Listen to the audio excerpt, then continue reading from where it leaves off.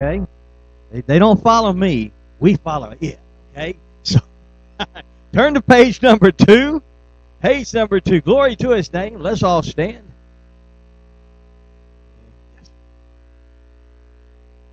That's right.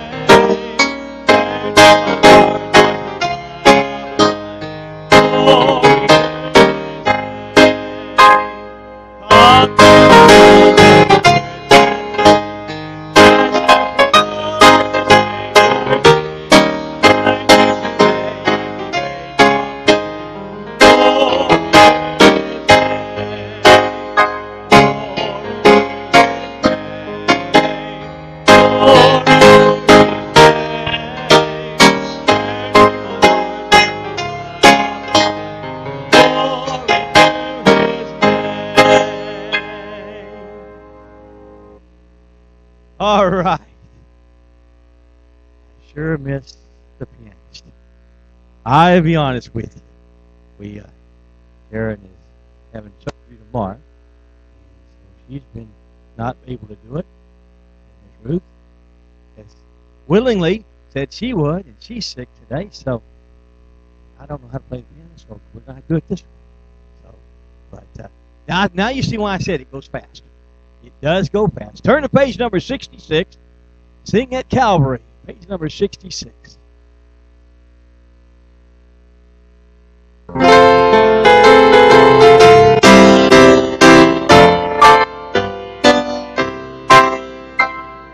Years I spent in vanity, I find very much.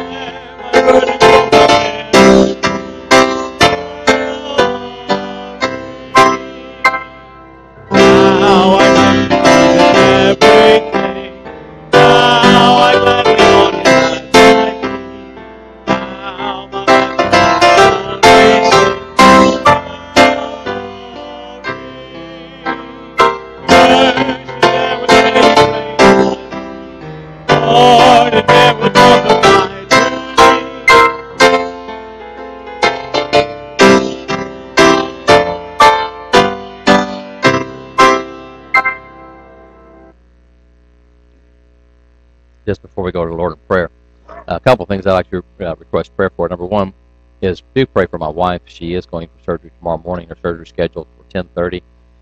It's just a day surgery, and she's only supposed to be in surgery for 20-30 minutes. Recover for about an hour, then we're headed back home. So do be in prayer for her. She's kind of concerned about it as well as I am, and she doesn't do well with anesthesia or pain medicine, so she gets really nauseated. So be in prayer for her if you would. Also be in prayer for Brother Jimmy Banks, who's coming to preach our revival this week. He will be leaving this afternoon from Columbus, Mississippi, and driving to meet us. He should be here around midnight tonight or thereabouts. And pray for him in his travels. Also, we pray for the revival that we will be having Monday, Tuesday, Wednesday at 7 p.m. And then he'll be preaching our chapel if you're off during the daytime. He'll be preaching our school chapel on Tuesday, Wednesday, Thursday at 10 a.m. And then a youth rally Friday night. And then he will be preaching Sunday morning and Sunday night next week. So be sure to be here and support him. He's an awesome preacher.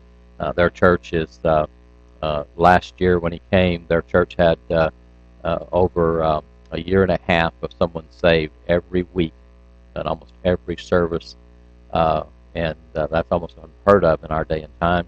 But God's been blessing his ministry tremendously.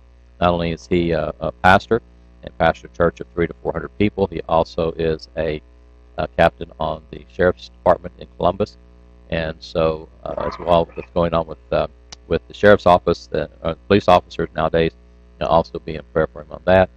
And then also be in prayer for me, if you would. I'm on my second round of bronchitis. Just don't tell my wife. She told me yesterday, she said, don't you think you need to go to urgent care? And I'm going, no, I'm okay. It's just all up in my head. This morning I'm getting ready and I'm going, so just don't tell her that, okay? But if you would help me. Usually when I start getting bronchitis on a regular basis, it's usually due to stress. And I don't know why I would have any stress at all in my life right now.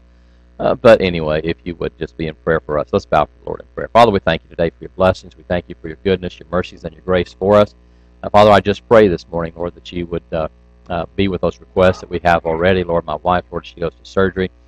Lord, that you would watch over her, protect her, help her, Lord, through the anesthesia and the pain meds that they'll give her. Lord, because it usually nauseates her. Lord, I pray that also, Lord, that you would just be with Brother Banks as their anniversary services today. Lord, I pray that you'd bless the services, Lord, with an abundance of souls saved and lives changed. Father, we also pray today for those who are unable to be here. We pray for Claude and Miss Helen, Lord, as they recover from surgery. I also pray, thank you, Lord, that Brother Daryl's able to be here today after getting snake bit. Lord, we thank you for working on his foot and leg, Lord, to heal that. And then, Heavenly Father, we pray for others that may be out sick today. Miss Ruth is out sick. Lord, we just pray for her, Lord, that you be with her and raise her up as quickly as possible. And Father, we just ask your blessing on the service today. In Jesus' name we pray. Amen. Thank you. You may be seated.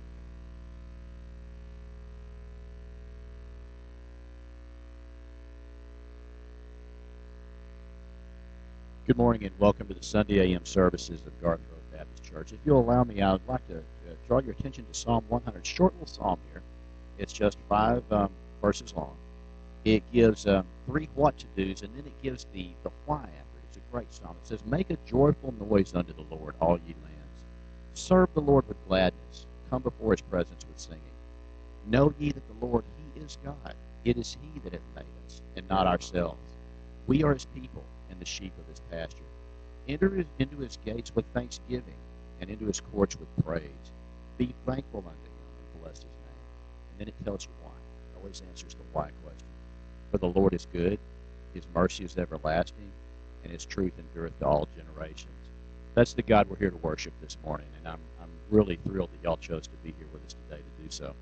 If you're a visitor, if you did not get one of these cards here in the lobby from some of our greeters, what we'd ask you to do, if you look in the seat in front of you, if you wouldn't mind filling one out for us and putting it in the offering plate as it comes by, we'd love to have a record of your visit with us here today. Moving to our announcements, we have something special coming up. We have our fall revival, as the pastor was speaking with, between October 5th and 11th with Brother Jimmy Banks from Life Baptist Church in Columbus, Mississippi. Tremendous preacher. And he blessed our church mightily last year when he was here, and I'm sure he will do so again. And for the history buffs among us, this guy is like the 4th great grand descendant of Robert E. Lee. No kidding. Which, if you're an egg-headed history buff, like a lot of people we know, that's really cool. But anyway, Monday through Wednesday, he will be preaching the 7 p.m. service. And then at Lighthouse Baptist Academy, he's going to be talking to our youth on Tuesday through Thursday at 10 a.m. And then at Friday, we have a youth rally that he's going to sponsor at 7 p.m. It's going to be over across. We'll be here, or we'll be here in the auditorium. And then Brother Banks is going to be preaching both services on Sunday, October the Speaking of Lighthouse Baptist Academy, our fundraiser, our candy fundraiser, starts Tuesday. This is some really good chocolate candy that if y'all wouldn't mind purchasing or purchasing to sell would really go a long ways to helping our school out. This goes directly to the operating fund. Lighthouse Baptist Academy works really hard at keeping a low price point because we want to make it affordable and accessible to as many people as possible.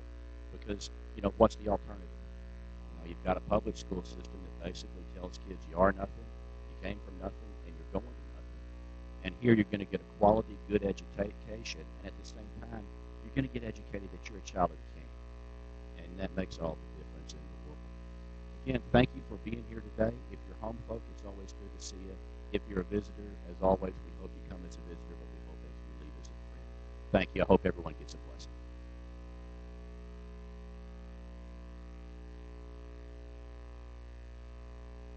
Yeah, it's a good chocolate. World's finest chocolate. I tell you what, and it's the almonds.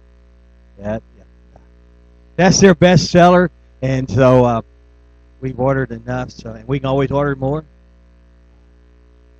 So we're excited about it. So, and you'll probably hit up a few times. If you get to church, there'll be young people that have it, and it's going to the school. That's not going in their pocket. It's going to the school. So we're excited about it. Clear. Turn to page number 29. We're going to ask you to stand as the men come forward to see the offering on the last chorus. Page number 29. At the cross.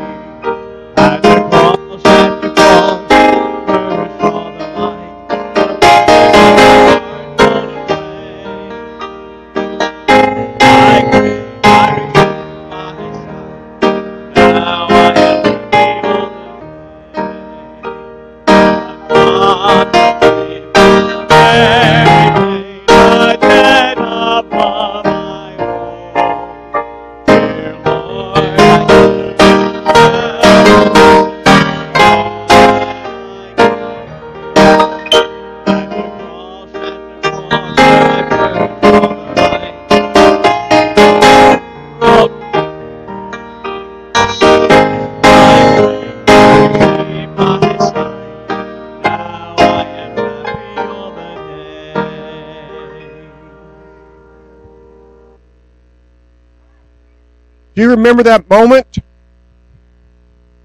When you turn on the mic, if you can remember that moment when you met the cross, say amen. My phone locked up, I'm sorry. The book of 1 Timothy chapter 4, verse 15, the Bible says, meditate upon these things, give thyself wholly to them, that thy profiting may appear to all. One thing that most people don't understand is the reason we are supposed to follow the Bible is not only for our own blessing, but so that other people can see Christ in us. While we are supposed to tell people about Jesus Christ, the Great Commission is given 5 times in the first 5 books of the New Testament. Throughout the whole Bible, we're instructed to show Christ, to live Christ. Because if all you have is your words, they're meaningless. But when you're showing Christ through who you are, that's what people see different. That's when people can say, you know what, I don't know what's different about that person, but they have something that I want. And that's how God is glorified. When people can see that. And one of the ways we do that, as weird as it seems, is through our tithes and offerings. this body of believers, one of our goals is to support each other and encourage each other and show each other how to better grow and show Christ. That's the reason we come to morning services, is so we can get a word from the man of God that will encourage us and show us better ways to follow Christ Jesus, what the Bible says. Now, we have to pay for the air conditioning. Praise God, we have air conditioning. I know it's a beautiful day, but I'm still thankful for air conditioning. And we have lights, which is good because a lot of us can't see if you don't have them, right? And, we have to pay for all the taxes and the building and all that, and that's what your tithe goes to. And then we have offerings, which is what you give above that 10%, which that goes to all of our ways we have to reach out into the community. All the things we have, like our tracts we have that you can give out, our RU program, our Sunday school classes, our jail ministry, our Swan Manor ministry, all the different things that we have where we go out into the world to do the Great Commission have to be paid for. And that money, we're a hospital where the nurses and the staff are the ones who foot the bill. That's what we are. So as we receive the offering this morning, remember that this isn't a time to joke and laugh and cut up. This is a time for remembering that God has blessed your finances and to glorify God through your finances by following His will and giving your 10%, your tithe, and then what He calls you to give above that, which is your offering. And as we receive the offering, I'm going to ask Brother Roy to lead us in prayer. Dear Lord, we love you so much, and we thank you for your many blessings in our lives, Lord. And we just pray today, right now, Lord, that you help us to remember how good you are to us, Lord, and then help us to try to be more good for you and for those about us, Lord. Remind us that we are that light unto the world, Lord, that we need to be showing your light unto the world, Lord, and help us to support the church and its ministries, Lord. But, Lord, we're getting ready to get into the preaching, Lord. I just pray that you join us today. Bring down the power of the Holy Spirit, Lord. Speak to us through your man of God, Brother Jim, Lord, and give us what we need to hear, Lord. And we just need to hear from you today, Lord. Encourage us to be stronger and teach us how to serve you better, Lord. In a world that's getting darker and darker, Lord, we need your light more and more. Lord, help us. Help us, Lord, to show your light to the world. Lord, we love you, and we just pray you bless this offering to your glory. In Jesus' name we pray. Amen. You may be seated.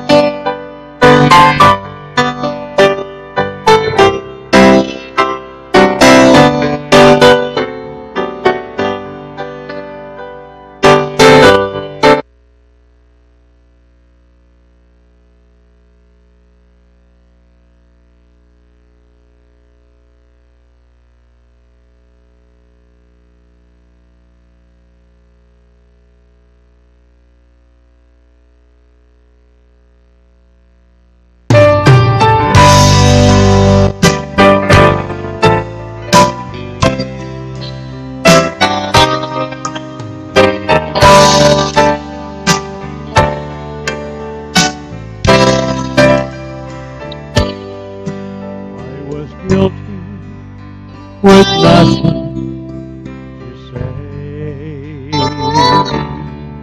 and they were coming to take me away. But then a voice from heaven was heard that said, take me instead. Righteous have been crucified, and I should have suffered and died. I should have hung on the cross in disgrace, but Jesus, God's Son, took my place.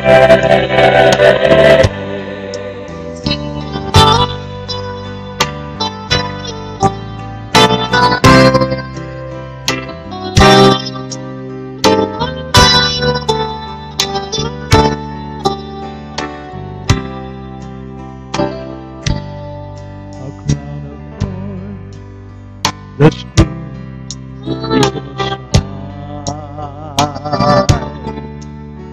and the pain it should have been mine.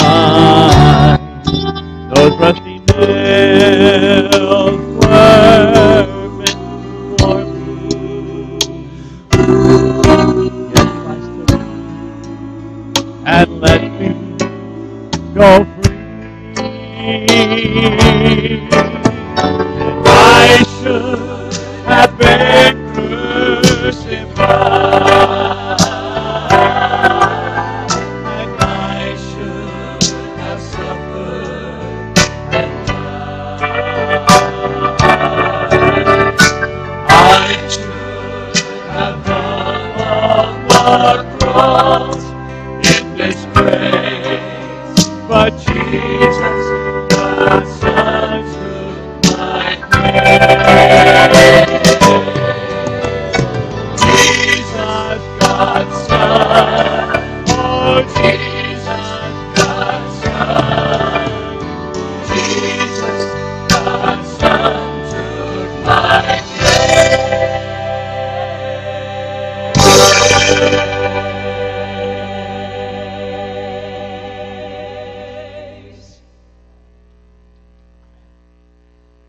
You will take your Bibles to the book of Ezekiel, chapter number 3. Ezekiel, chapter number 3. While you're turning there, I will apologize for my voice if it sounds scratchy and all that. It's because it is. I'm working on learning Spanish, and I have a Rosetta Stone that I'm using, and I was practicing. Some of it you have to just choose different phrases and put them with pictures and things like that. On my iPad, I do that, and yesterday I was trying to do the speaking parts, and it kept giving me errors. I'm going, well, I'm saying it. And so anyway, it kept giving me errors because I guess it wasn't understanding my Spanish. What I was supposed, I usually get hundreds all the way through it, and yesterday it was just giving me a fit. So if you don't understand me, I apologize. I do have a cough drop. If you see me put it in my mouth, you'll know that I'm trying to keep from coughing through the whole thing because there will be a point in time that I could start coughing. I've been doing this for years, so I absolutely understand that. I heard one preacher say one time that he tried to limit his messages and keep them from going for forever, and so he always took a mint and he put it in his mouth just so he could stood up to preach, and when that mint was gone, that was time to start the invitation and go on from there. One day he got confused and put a button in his mouth, and 2 hours later he was done. Well, this is not a button, I'll promise you. So if you see me put it in my mouth, we're not here for 3 hours. I don't think I have that much energy to be here for 3 hours. My legs are already going like this. That's why I did not stand up at the last song and offering. I apologize for that. I normally do. That's why I wasn't singing. I normally sing. Brother Steve usually hears me singing. He's usually looking over there like, would you at least sing the right words?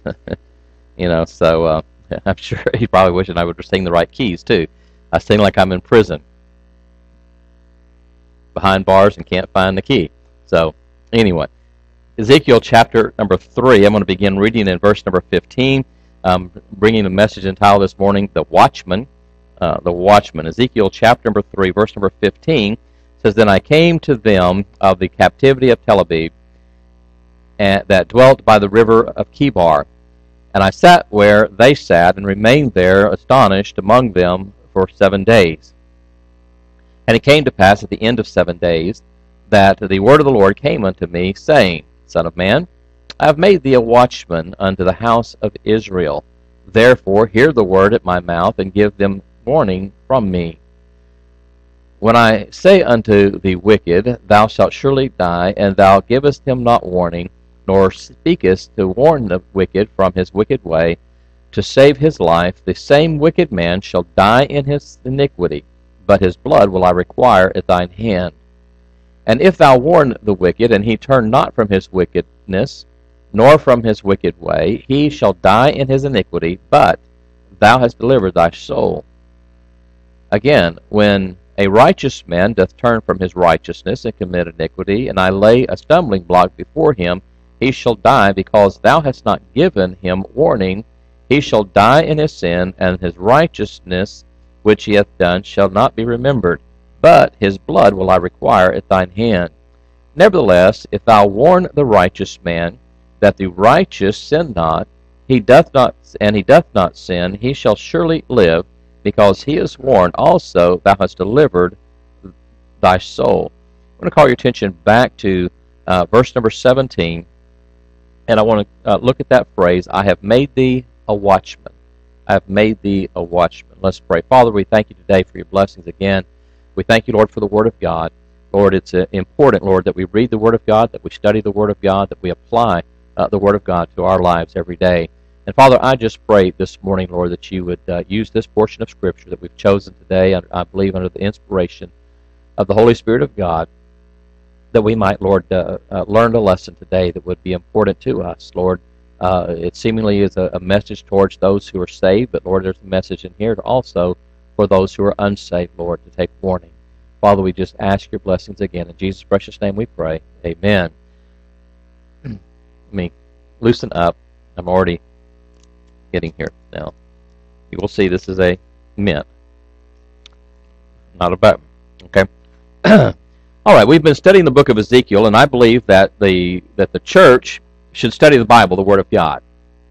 And I believe that the Bible should be preached in such a way that we don't just pick and choose our different topics and different texts, because what happens is when the preacher pulls a certain text out of a scripture, he kind of tends to preach what we call hobby horses, the things that appeal to him, things that he likes. Now, if it were personal to me, if I were going to do that, I would preach almost solely on the second coming of Christ. I'd preach on prophecy a lot, because that's something that appeals to me, not because I'm anticipating a day or an hour, but I just can see in the Word of God things that are being fulfilled in our day and time that the prophets of old wrote about, and because they wrote about it and now we're seeing it come to pass, it's just exciting to see what's going on. And so I'd probably preach a lot on prophecy. I'd probably preach a lot on salvation. And there's a few other little topics that I'd probably pull out and preach on. My favorite books of the Bible, of course, are Daniel. I could preach on Daniel just about every service and not have a problem with that. Or I could preach on the book of Galatians or the book of Ephesians or the book of Philippians. Those are some of my favorite books, as well as the Psalms. And I could do that. But what I feel like the Lord wants preachers to do, pastors to do, that are preaching to congregations, is what we call expository preaching. And we take a book and we study through the book and give us the consensus of what God is saying to the people. Not only when we're dealing with the Old Testament, we have to understand the Old Testament was written so that we may not make the same mistakes that they made in the Old Testament. Okay? In fact, Paul put it this way, that the Word of God is an example to us, but it's also an ensample to us, that we would not follow the paths of those before us. And of course, that's always been the warning of for the children of Israel, that the prophets would preach to their fathers. The fathers killed the prophets and tortured them and put them in prison and all these things. And of course, Jesus made mention of that and almost got stoned. Well, they were fixing to stone him, but he left. So it's important to understand the Word of God in its context. I will say that the Word of God from Genesis 1:1 to Revelation 22:21 is cohesive. In other words, it fits together like a glove. And once you put it together and once you study it in its context and understand it in its context, you'll understand that God's perfect plan has been revealed to us through His Word. And this is exactly what's transpiring here in the book of Ezekiel. As we studied the book of Ezekiel a couple of weeks ago, we studied about the about the commissioning of Ezekiel by God to go out and preach to the whole house of Israel. Now, interestingly enough, Ezekiel, they were already in captivity because God had prophesied through the prophet Jeremiah before Nebuchadnezzar came in and took the children of Israel into captivity and destroyed the city, that this would take place and be a period of 70 years. And so we see Ezekiel was contemporary, or he was living at the same time. He heard the messages of Jeremiah, as well as Daniel had heard those messages, and both of them wrote, according to the Word of God and under inspiration of the Word of God, the prophecies that we have today. And many of those in Daniel and Ezekiel are repeated in the New Testament. So we see that Jesus and the Old and the New Testament prophets, men of God, brought it into the New Testament so we could kind of have an understanding that these things happened back then, but then they're going to happen here also. And so it's very important to understand that. Well, God had commissioned Ezekiel to preach or to give a message to the whole house of Israel. Now, they were already in captivity. They were in Babylon, as we said a couple of weeks ago. He settled by the river Kibar, which is a canal that connects the Tigris River and the Euphrates River, which are two important rivers, especially in prophecy. And there's a little canal that runs between the two of them. And he settled there in an area called Tel Aviv. Not Tel Aviv, but Tel Aviv. Okay, there's a difference. One is in Jerusalem and Israel, and one of them is in Babylon. So two different locations here. While he's commissioning him, he tells them, "Look, now I'm going to give you a message, and the people aren't going to like the message. Just telling you this up front. I'm going to give you a message, Ezekiel, and this message that I'm going to give you, the people aren't going to appreciate. They're not going to like the message that you're going to give them, but I want your head to be as an adamant stone." What does it mean, an adamant stone? I want you to be hard-headed, kind of like our kids are when we're trying to tell them something, or like we are when we don't want to do something. Okay, he said, I want your head to be like an adamant stone. I want you to be stubborn. I don't want you to back down. I don't want you to compromise. I don't want you to give up. I'm with you. And that's important, not only in his day and time, but it's important in our day and time, and we'll talk about that in a few moments. But Ezekiel was to have a head like stone. He preached the message of God, and as he preached the message of God, he was to give that message according to what God said. He wasn't to change the message. Let me repeat that for Brother Doug, since he was the only one that got that, evidently. He wasn't to change the message. See, a lot of times what we want to do is we want to, well, here's the message, but, well, that's kind of harsh. And so what we want to do is we want to make it a little more palatable, a little more acceptable to the crowd. God says, no, I don't want you to do that, because the warnings are there for a purpose. Now, the children of Israel hardened their hearts, and they chose to harden their hearts. They chose to disobey God's word, and that's why they're in captivity as it is. And so we need to understand this. Now, in the commissioning that God gave him, he says, now, what I want you to do is I want you to be a watchman. A watchman. Now, the principle of the watchman goes throughout the Bible. When you have a walled city, which in those days and times was very important to have walled cities because people came in to conquer you. And Jerusalem had a walled city. And on those walls, around those walls, they had watchmen that were stationed in areas to protect the city from someone who would come at them at night. In other words, these men that stood as a watchman were sitting up there on those walls. There were 3 watches during the night, started about the time that the sun started going down until the sun came up the next morning. And there were 3 different watches that were given during that period of time so that the one person would not have to stand up there excuse me, and stay awake all night. Years ago, I worked as a security guard out at what was then Gulf Chevron now. And, I did fine during the daytime.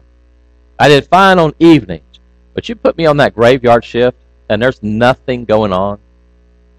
You had to walk around the plant, and one day they put me up in one of those towers, away from everybody.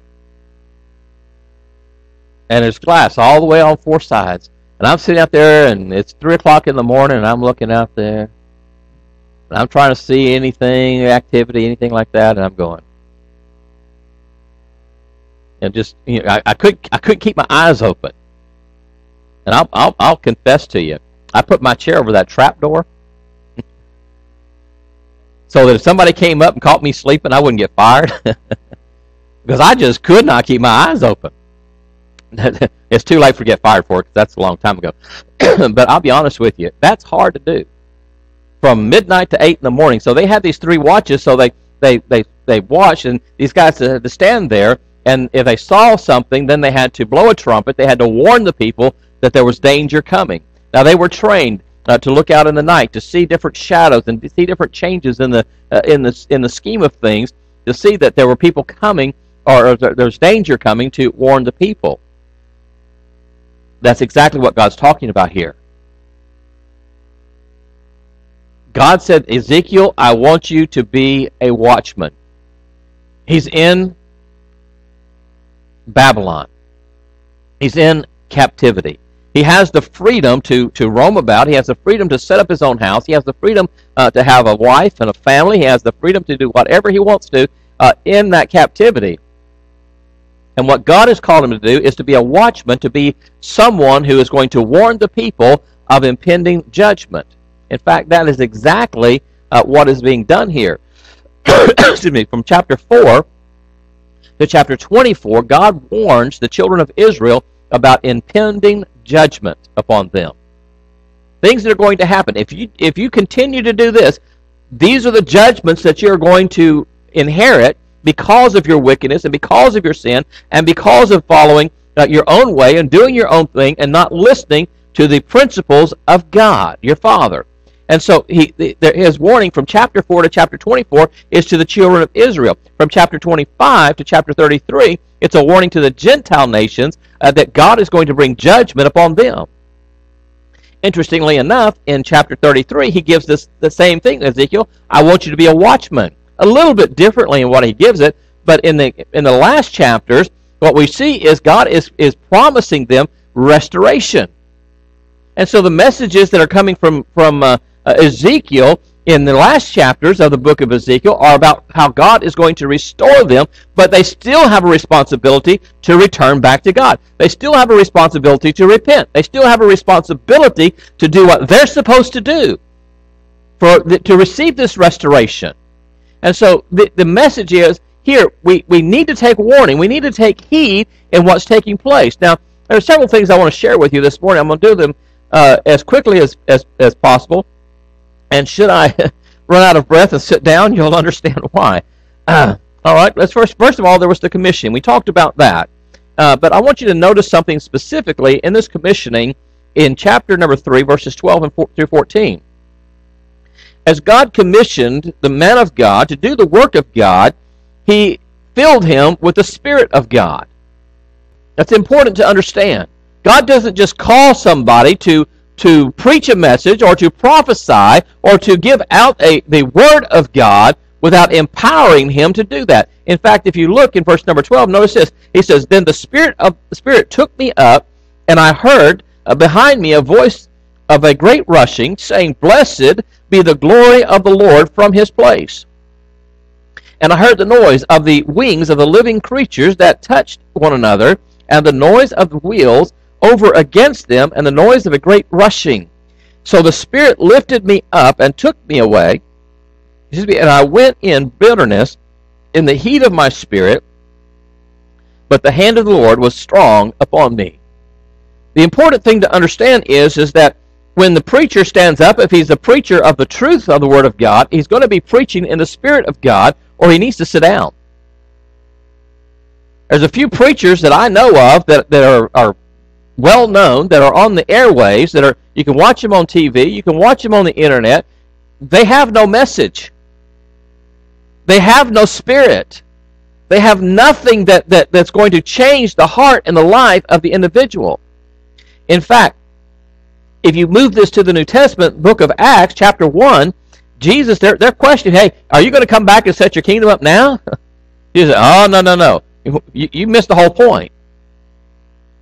He goes up into heaven, and in chapter 1, verse number 8, he said, you shall receive power after the Holy Ghost has come upon you, and you shall be witnesses unto me in Jerusalem and Judea and Samaria and to the uttermost parts of the earth.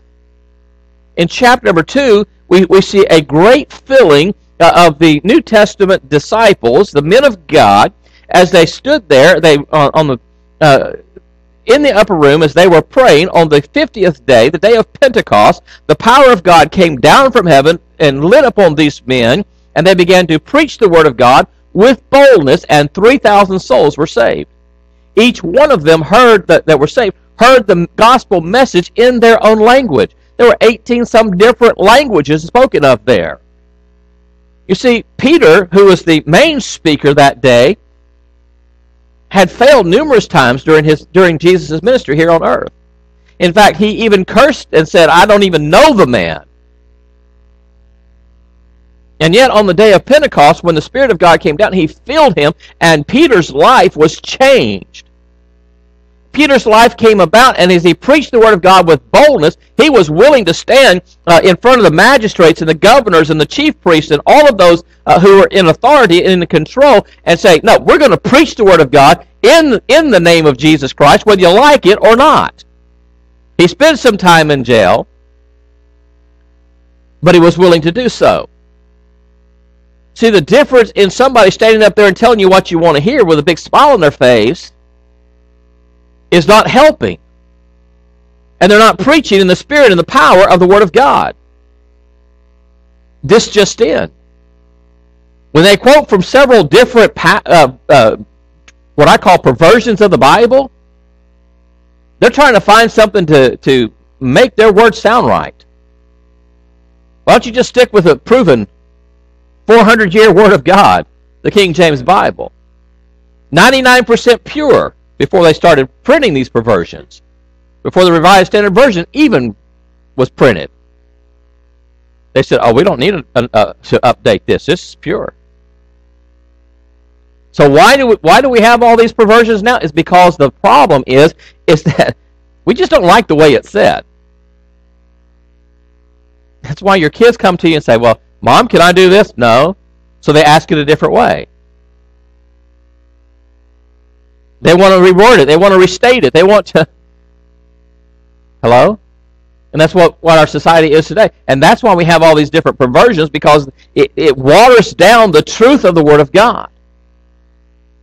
What did God tell Ezekiel? Your head and be an adamant stone. Be hard-headed. Don't back down. Don't compromise. Don't give up. Don't give in. Don't listen. Don't look at their faces, is what God told Jeremiah. He said, just preach. That's what Paul told Timothy in 2 Timothy chapter 4. Preach the word. Be instant in season, out of season, reprove, rebuke, exhort, with all long suffering. Why? Because the time will come when they'll heap to themselves teachers having itching ears. That's that new megachurch thing that's going around. Hey, you tell me what you want to hear, and I'll preach it to you. That's what they did. They went out into the neighborhoods and said, hey, knock on your door. Hey, rather than say, hey, if you were to die today, you know for sure you go to heaven? They go, hey, we're from X church down here, and we're trying to just kind of appeal to the people in the neighborhoods and in our city and find out what it is that you want in a church. That is not Bible. That is not what comes from the Word of God. God says, preach this, and you preach it. Now, there was that commission. He was filled with the Spirit of God. The message was to give warning. The message, number 2, was to give warning. What kind of warning was it to give? Repent or burn. Repent or burn. You say, well, that's harsh. I didn't write it. I'm just reciting it. But look what he says over here. Notice what he says in verse 17. Son of man, I have made thee a watchman unto the house of Israel. Therefore hear the word at my mouth, and give them warning from me. Where does the warning come from? From Jim Lamb, the preacher, the pastor? No. It comes from God. It comes from His Word. It's not going to change. It's not going to be watered down. It's not going to be compromised. Why? Because it is the very Word of God. And notice what he says. He says in verse 18, and when I say unto the wicked, thou shalt surely die, and thou givest him not warning, nor speaketh to warn the wicked from his wicked way, to save his life, the same wicked man shall die in his iniquity. Preacher, your job is to preach the warning from me as it is given to you. But, God, that just sounds really, really hard. Can't we just say it a little nicer? Can't we just make it a little more palatable, where they'll ingest it? Look back into chapter number 2, verse number 9.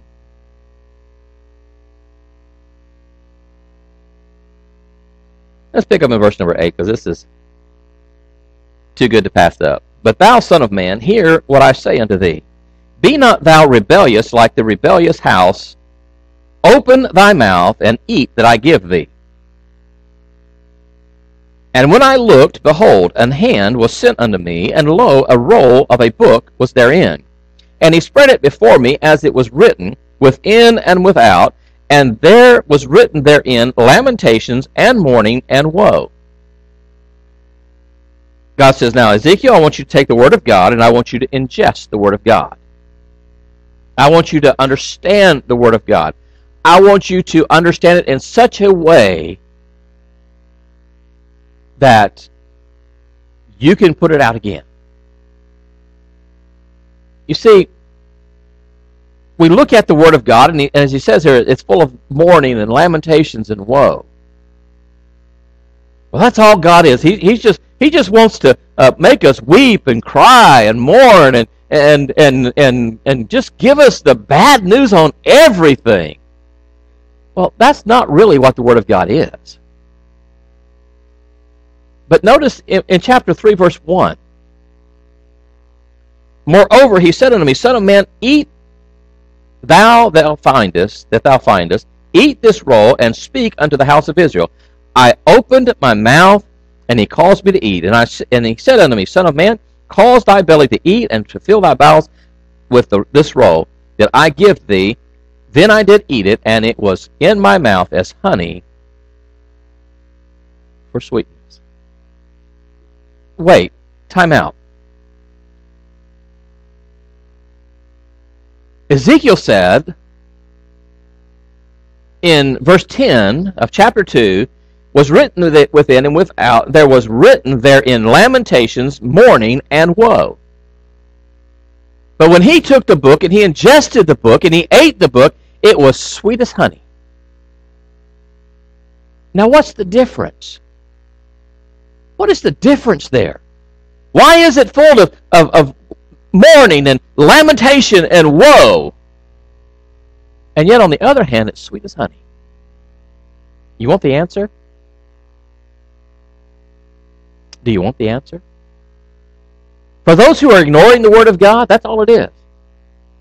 Mourning and lamentation and woe. That's all that preacher talks about. It's all the bad things I do. All of the, but for the child of God, it's sweetness. Pilgrim's Progress. Christian starts out from the city of destruction. He's headed to the celestial city. He's got this burden on his back. He opens the Word of God and he reads it and he understands where he's headed and where he's going, and he cries out to God and says, "What shall I do?" Then he finds, as he continues to read the book, it's not lamentation and mourning and woe, but there's something to be gained. There's something to be received from the goodness and the mercy of God. What he saw was his wicked life, and what he saw was the torment that he was living in. What he saw was that he was destined for a place called hell. And when he received it, and he received the Lord, then it became sweetness. Because now I can read that and go, man, I am so glad that God saved my soul. I'm so glad that when the preacher preached, he didn't wash it down. He didn't just tell me all the good things I do. Jeremiah put it this way: all of our righteousnesses are as filthy rags. Sorry, Isaiah put it that way. All of our righteousnesses are as filthy rags in the sight of God. You say, what are those filthy rags? Well, in the Bible, leprosy is an example of sin. It is a symbol for sin. And leprous people were put outside the city. They weren't allowed to come within the city.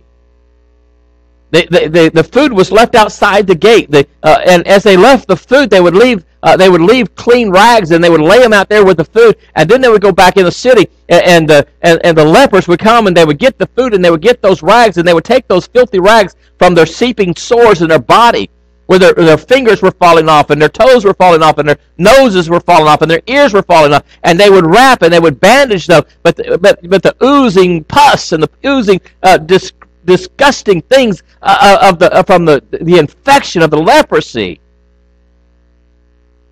was thrown away, and new rags were put on. But those new rags became disgusting. And he says, all of our righteousness are as filthy rags. All the good things that we can do. And there's preachers standing in pulpits week after week, and they're saying, hey, y'all are so good. God wants the best for you. He doesn't want you to be sick. He doesn't want you to suffer. He doesn't want you to have... all you got to do is tell God, God, I renounce this sickness in your name. Folks, that's a lie from the pits of hell.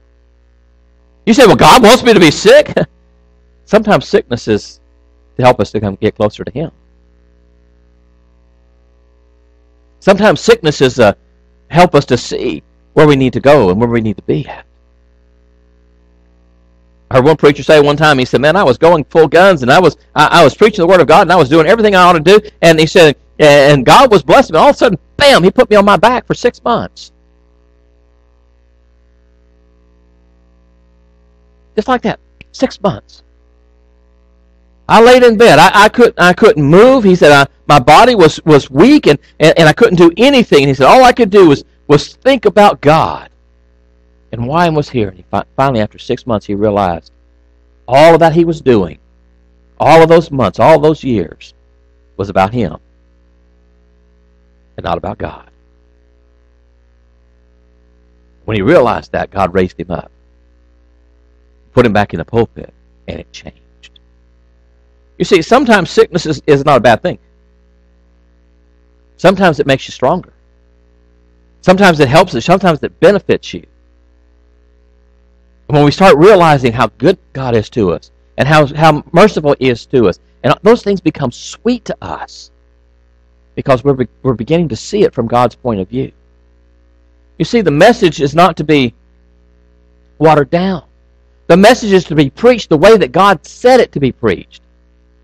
Throughout the book of Ezekiel, over and over and over again, it's thus saith the Lord.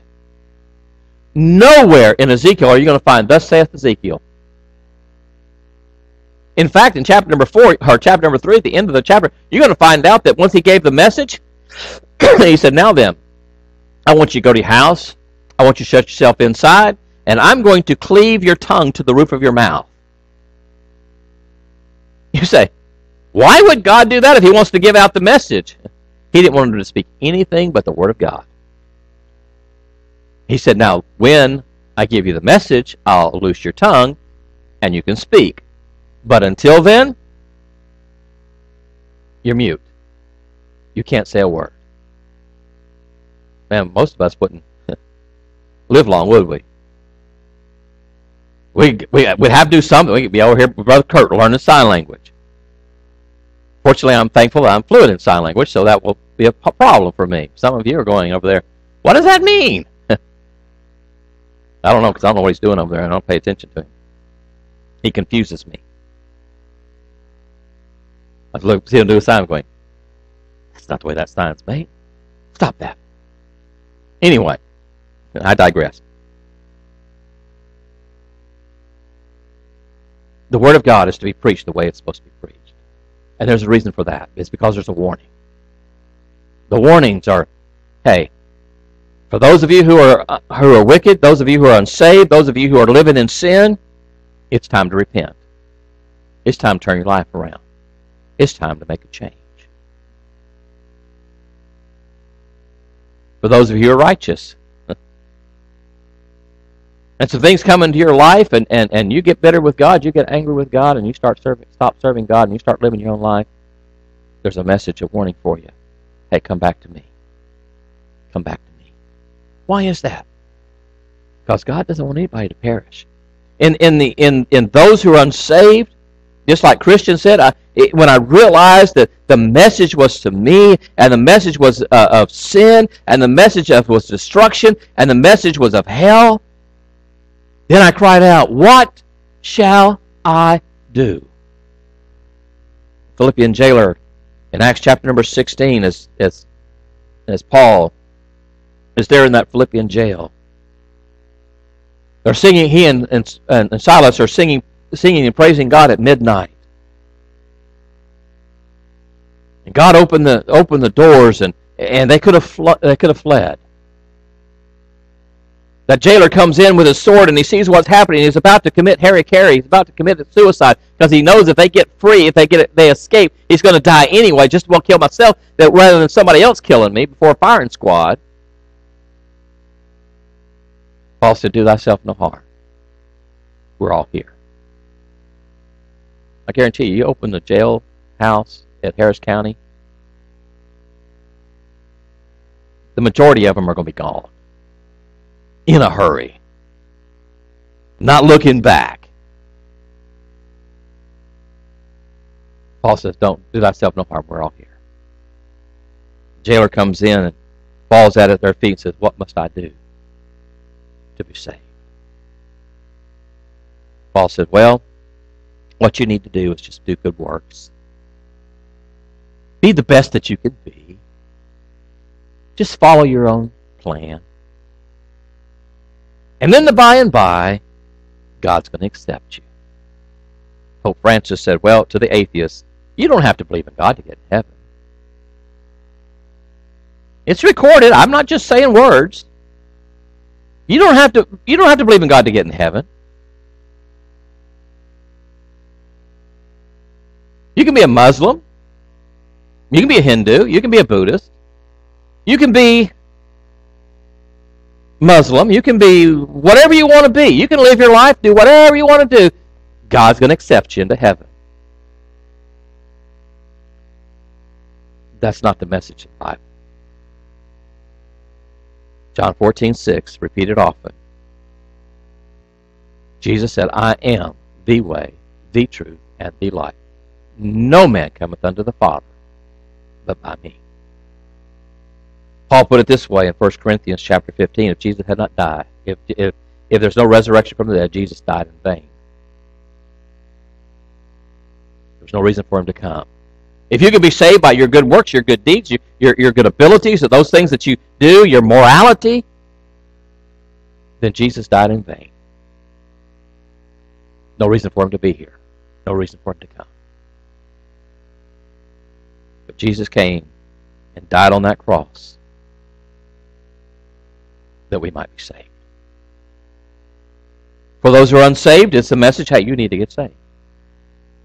And if you refuse the message of God, you know, the interesting thing about that message, people say, well, you know, there's a loving God, and God's such a loving God, he won't send anybody to hell. That's that message. That's that message. You can live your life any way you want to. Just be yourself.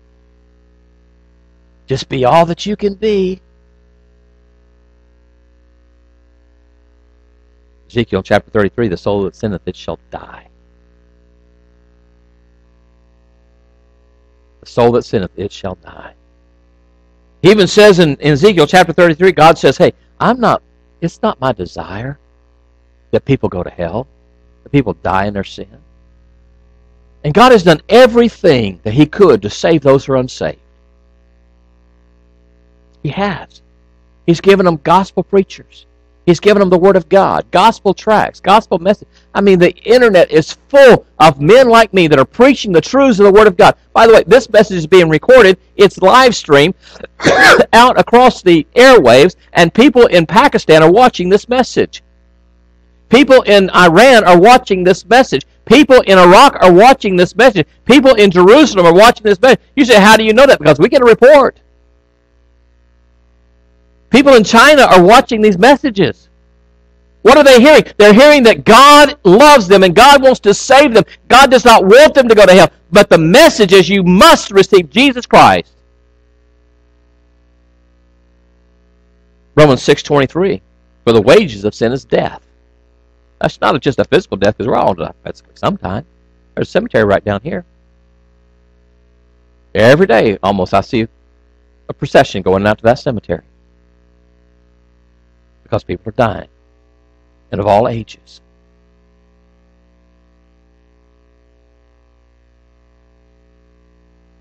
Years ago, there was a Valero station, Diamond Shamrock station, actually, on the corner of Garth Road and Cedar by Lynchburg Road. It's a Wells Fargo now. I'd much rather have the Diamond Shamrock. Wells Fargo is useless. Well, that's my opinion. I'm sorry. If you have Wells Fargo, all power to you. Anyway, there was a little girl in there. She was a little Asian girl. I saw her almost every day, 2 or 3 times a day I was in there. I gave her a gospel tract and I talked to her. She was Catholic. She was 32 years old. I went in one day and she wasn't there. And I asked her, I said, where is she? Called her name. She died. I said, what? No, she got pneumonia and had complications and she died. I found out when the funeral was, and I went down here to the Crespo funeral home. It wasn't Crespo's then, it was Sterling White Funeral Home. I went in and I sat down in the back. You say, well, Baptist used to sit down in the front. It was Catholic, and I didn't want to get any holy smoke on me.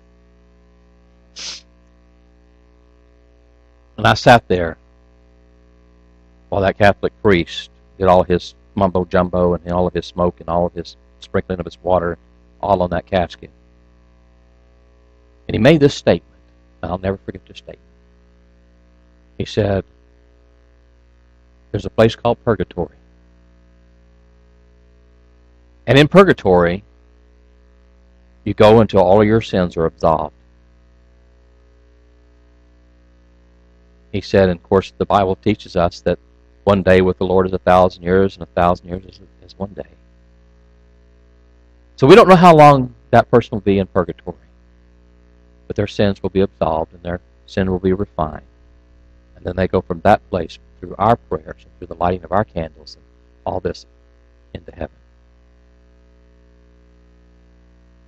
I wanted to jump up in that service and holler, liar! Ain't true!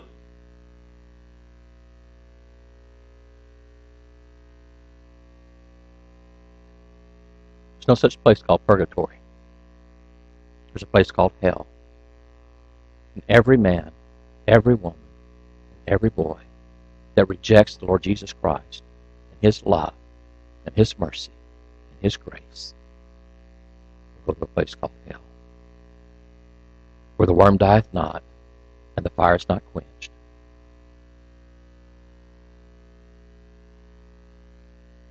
Luke chapter 16 gives us a very vivid picture of hell. Rich man died, and in hell he lifted up his eyes, being in torment. Seeth Father Abraham afar off, and Lazarus in his bosom. And he cried out, Lord, have mercy upon me, for I am tormented in this flame. Send Lazarus that may take a drop of water and put it on my tongue, for I am tormented. Abraham tells the rich man, remember that thou in thy lifetime had good things, Lazarus evil things. Now thou art tormented. He is comforted. You see, the message of hell has been watered down so much. We don't preach on hell. John Osteen started Lakewood Church. I'll go into all the details of why he started the church, but he started the church. He was a Baptist preacher, pastor, Central Baptist Church here in Baytown. Went out and started the Oasis of Love, Lakewood Church. You listen to John Osteen preach, and you'd hear a message of hellfire and damnation. God wants to save you. God loves you. God doesn't want you to die and go to hell. John died. Joel Osteen, who was not called to be a preacher, was a behind-the-scenes guy. He did all the videotaping. He was the technical guy. But because he had more charisma, they put him out in front. And when he first started, I'd watch the messages, and he kept it just like his dad. Didn't really preach on hellfire and damnation, but he just kind of kept it.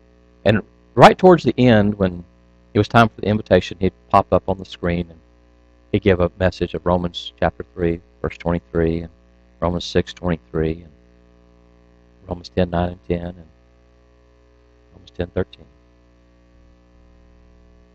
If you don't know Jesus, you need to know him. To what we have today.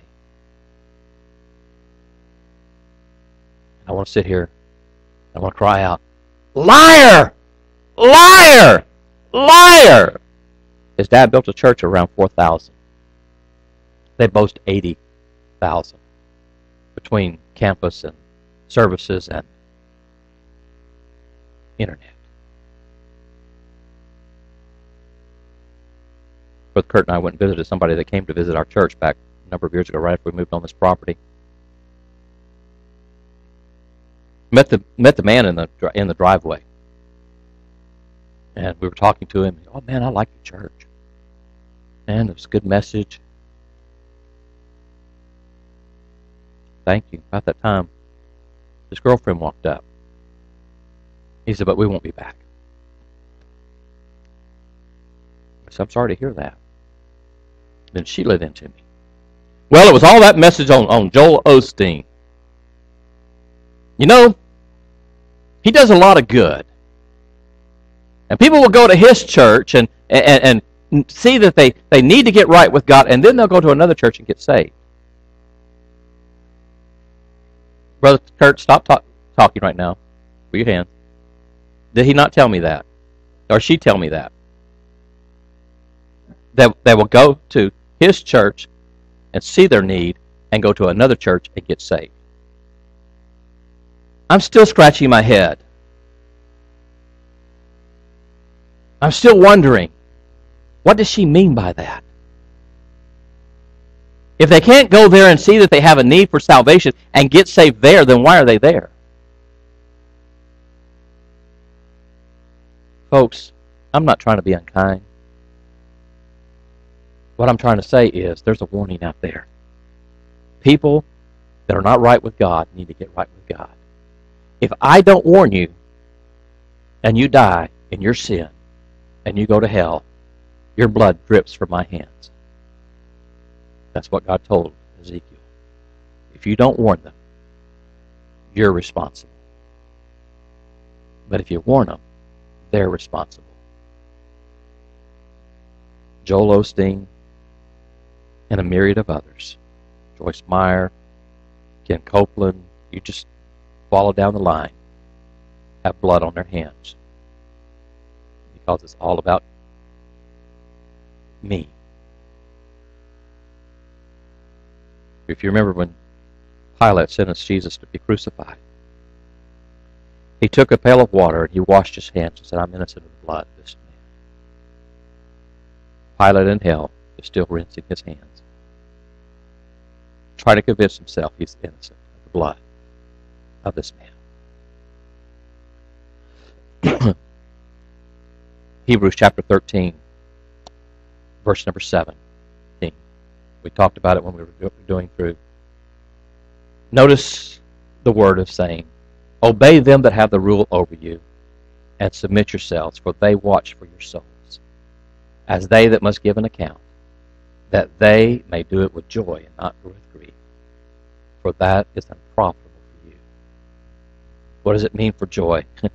If you're unsaved, it'll be a joy and a thrill to every one of us here in the service for you to come know Jesus Christ as Lord and Savior of your life. But if you choose to walk out these doors without Christ, there's no blood on my hand because I'm warning you.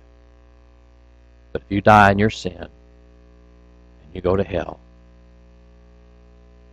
it's on you. But there's another warning. Those of us who are saved, the righteous, if we're living for God and then all of a sudden we decide and we backslide and we get away from God and we start living in sin, and I warn you, I tell you, hey, you need to get right with God. You need to get your heart right with God. And you die in your sin. You're not going to go to hell. But the blood's up on you. Because a person that's saved can't go to hell. But if I just let you go on, you're doing fine. We all stumble. We all fall. Just smile and, hey, and you die. Because righteous people can be taken out because of their unwillingness to return and repent. Not go to hell, but your life can be cut short. If I warn you, it's on you. If I don't warn you, it's on me. And I have an awesome responsibility because every person that darkens the doorsteps of the Garth Baptist Church, I'm responsible for. Whether you're a member here or not, I'm responsible for you. I'm responsible for the message. You may not appreciate the message, but I'm responsible for it. I give that message prayerfully in love, compassion, and care.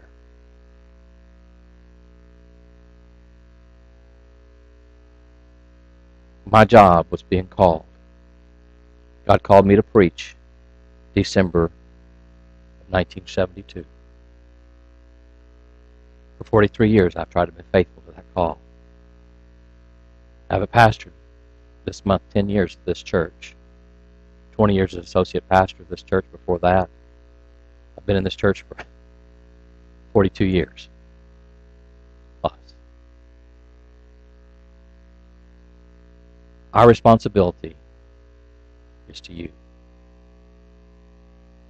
Where do you stand with God? If you were to die right now, do you know 100% sure for a Bible reason you have a home in heaven? If not, I pray, as we extend the invitation in just a moment, that you'll come. Take me by the hand and say, preacher, I know I'm a sinner. I know I'm on the road to hell. I want to receive Jesus as my Savior and Lord. We'll take the Bible and show you how to be saved. I'm not asking you to be a Baptist. I'm not asking you to join the Baptist church. I'm not asking you to believe my word, but the Word of God. And we'll show you from the Word of God what the Bible says. If you're here this morning, you say, I'm saved, I'm going to heaven, I know that. How's your life? How are you living? Are you being faithful to God? Are you following the Word of God? Paul put it this way. Paul put it this way. We are to be conformed to the image of His Son. How are you being conformed to the life of Jesus in your own life? Are you using excuses? Well, I'm Irish, that's why I have a temper. You have a temper because you're a sinner. How is your life living with God? May we stand for prayer. Father, we thank you today for your blessings. We thank you for the truth of the Word of God. Lord, you made Ezekiel a watchman. Lord, I believe that in December of 1972 that you called me to be a preacher. That you put a mandate on my heart to preach the truth of the Word of God. You commissioned me to stand true to the truths of the Word of God and to be faithful to preach it just as it's written. I've tried to do that for these past 43 years. Lord, there may be somebody under the hearing of my voice, whether it's here in this auditorium or whether it's live streamed somewhere, that does not know if they died right now, they have a home in heaven. Lord, I pray, Father, that they come to know Jesus Christ as Savior and Lord of their life today. Dear Heavenly Father, I pray for those who are here this morning. Lord, I pray that the Holy Spirit of God would convict them of their sin, their unrighteousness in their life. Lord, you know what it is. I don't know what it is. I don't know what needs to be taken care of. But you do. In this prayer, I ask the Holy Spirit of God would nestle against each and every person that's here today. For those that need to be saved, that you would encourage them to step forward and come, and not to put it off. For those of us who are saved, Lord, that we'd find an altar and do business with you. Speak to our hearts in Jesus' name. With our heads bowed.